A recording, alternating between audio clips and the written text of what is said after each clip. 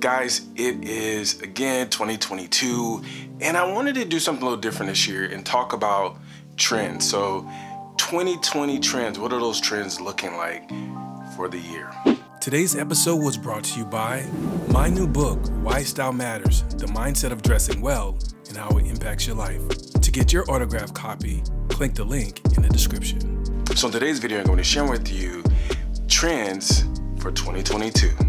Let's go. Oh, did you expect me to know? Did you expect me to know? Did you expect me to know? Did you expect me to know? Did you expect me to know? Did you expect me? What's up, fellas? It's your boy Hassan, the StyleJumper, your guide to personal style. If you're new to the channel, we release videos where we discuss topics like style, confidence, and etiquette. Please subscribe. Don't forget to hit that notification bell so you'll be notified when we release our next video. Waffle knit thermals. Guys, waffle knit thermals is always a great way to give you some versatility. I like the ruggedness of it, but also it gives you a bit of sex appeal. And there's some color variations. You can also look at two different styles of a traditional crew neck or the Henley style for that thermal. Get your sex appeal on, fellas. Silk scarves. Silk scarves gives you a level of sophistication and elegance. And this is something that you can have for a long time. Pick and choose wisely, but it's also a trend this year. Vest. Vest is an option that I haven't used that often. And so this is something I'm gonna try new in 2022, is trying to rock it and mix it with how I do things. And I think you should try it too. Glasses. Glasses are a big deal in 2022. We were talking about color variety, conversation starter, and like I always say, make your boy look a little bit smarter. Use your glasses as another way to speak and tell your personality. Extra cozy sweaters. Now the extra cozy sweaters, you can have that relaxed but classy feel. I think it's a great option for you, again, for layering. But when you really want to chill and you still want to look a bit good, you want to have that dapper vibe, go ahead and purchase you one of these cozy knit sweaters. We're gonna switch it up a little bit and go retro. We're gonna start with a full placket polo. And what does that look like? It's the placket that goes all the way down your shirt.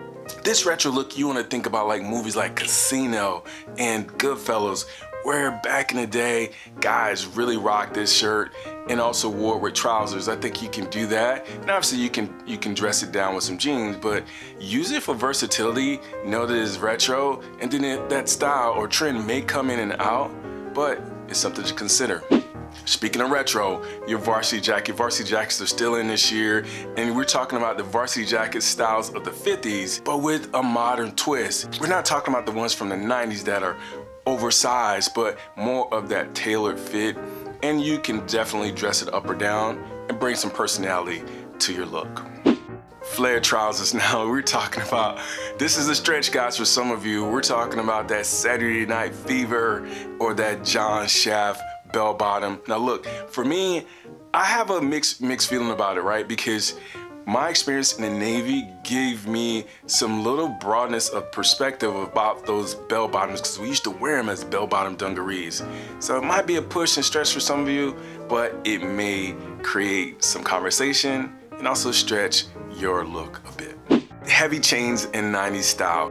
Now guys, this style is up to you. For me, I live that life. I don't have to go back to the 90s and wearing big jeans, big oversized clothing, and truck jewelry. But it's up to you, and it's an option, but keep in mind, it is a trend. Elevated sweatsuit. This is something that I really stretched my personal style because I wasn't into sweatsuits that much, but with COVID and things like that, where you're not getting out as much, you're not dressing up as much, a really nice tailored fit or slim fit sweatsuit will really give you that versatility, that comfortability, and also you can dress it up or down. And I really like that look, and it's something that I'm gonna use in my arsenal for 2022. Shoes. We're gonna talk about two types of shoes for the fall and winter. You gotta get that duck boot. That's gonna help you with all this inclement weather we're having. And also, you don't wanna mess up your shoes, right? So the ducks will give you an opportunity to have somewhat of a stylish look, but not mess up those leather shoes from inclement weather, and that's super important. Then the other in the spring and summer, I'm gonna do this, guys. I'm gonna try the skate shoe. There's a bunch of varieties of brands, but try it out and flex your style. Today's cheat code.